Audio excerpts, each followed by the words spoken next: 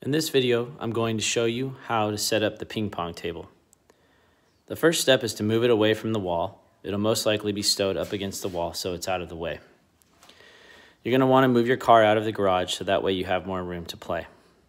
Once your car is out of the garage, move the table to the center of the garage. Once you get it to where you want it, one of the important steps is to lock the wheels. To lock the wheels, all you have to do is just push down on these little locks here. I recommend locking at least 2 of them. That way the table doesn't move. The next step is going to be to undo the strap just by pressing the button, like so. Now, I've numbered it so to make it easier because this side needs to come down first, okay, because of the net. If you do it the opposite way, the net will get caught underneath the other side. It can bend the metal. So it's important that you notice that there's a 1 here and to use that side first. All you do is come down here, lift the red latch, grab the center of the table,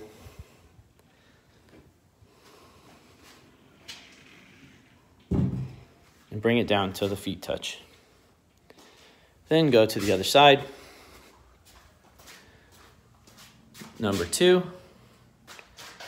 and then same deal, lift the latch and bring the other table down.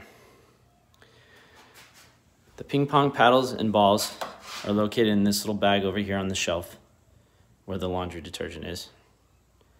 When you're done playing, please return these back to their bags so that way other guests can enjoy them as well. If you have any questions about anything, just give me a call, text, or reach out to me on the Airbnb app. Thank you very much.